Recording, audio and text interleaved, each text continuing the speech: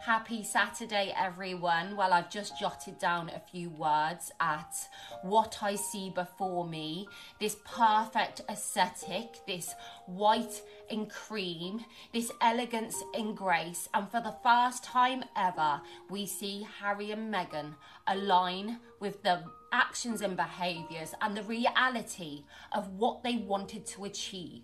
So this letter too is being placed out there. It's my thoughts and my opinions only. A people, a person, not a journalist nor an expert. Just someone who watches on in dismay, in shock, in horror with a platform so big, and they tuck it this direction and this way. Their way. We see you in a nice outfit, your pretty woman moment, some may say, but then we see you in a nice outfit and still look at you the same way. And it dawned on me, a person you have become where all the diamonds in the world could not outshine the frustrations the people have for you in their minds. This humanitarian feminist who clings onto her husband's arm for dear life, his name and family. For this you had down in your bio as an achievement in your lifestyle. Playing the role of independence from time to time for when it suits, for when the audience needs, for when I believe you need to feed. This humanitarian style you also narrate with this contradiction to that yet again. We see you and your aesthetic placed in the backdrop of your choosing. The crisp elite, this is your real scene. It's not in a place where you can save or help, not where you can show your support and awareness to a cause. It's far from the days of Diana and landmines. It's this, your cause captured in an elegant cream and him in his crisp white. For nobody can touch us and neither shall we get our hands dirty or even try. For I am above all and everyone else, for I am worth it. But these contradictions you act out against your words make all feel a tad confused. An impeachment of yourself, a character trait gone wrong if nothing else. Maybe for Harry, Diana and a charitable work set the bar so high. Expectations were placed which he did not want to follow and take. Maybe in fact the shadow of his mom was so great when actually that need for fame and the elite was his real dream. For I can't knock him for being a real humanitarian is not light work. And as I can see here, he doesn't want this. And neither to get his hands in the dirt, so it seems. The polo, a niche area that only the wealthy would know, that only a selective few will play. For affordability and accessibility to all is not a trait of this sport, and that's a fact. But this picture does capture a direction. It may be captured for the first time what you really are about, and that's yourselves. It's your luck in a backdrop as grand as your mansion. It's placing you in circles that only the rich can feel, and that's okay. But speak that to the world. Tell them this is my life, I can do what I want. We want the luxury and finery. We want to do us and live in a life of exemplary. We do not care to spend our lives dedicating our platform to all. We don't want to work so hard at shining a light on another.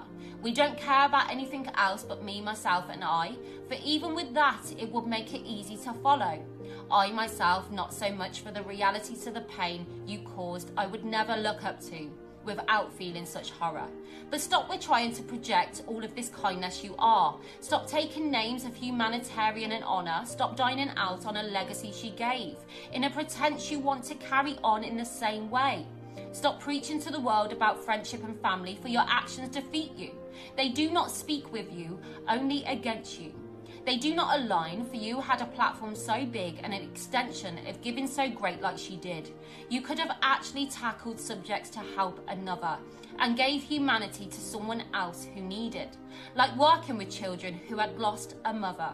All the ones who have to rely on a GoFundMe to say their last goodbyes. All those boys that are dealt with the same blow as you in their younger lives. Or Meghan, you too. All the little girls who feel differently based on their skin colour. For this is a tough battle and many will carry. You both have the ability to create so much, but it all boils down to this. A backdrop of bright blues and greens, the lavish and the elite, and this is where you really want to be. This we now see. not a backdrop of sadness and pain for someone else, where you could have maybe provided a get out, not a scene of shining a light and taking the cameras to them for others to learn the real cost, in how people don't understand the price they pay.